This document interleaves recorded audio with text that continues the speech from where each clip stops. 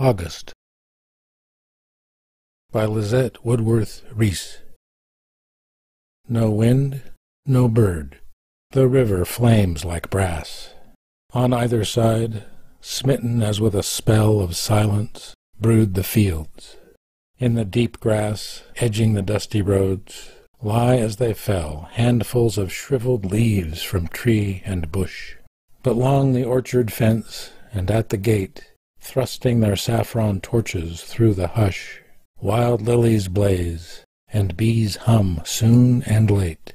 Rust-colored the tall straggling briar, not one rose left. The spider sets its loom up there, close to the roots, and spins out in the sun a silken web from twig to twig. The air is full of hot rank scents.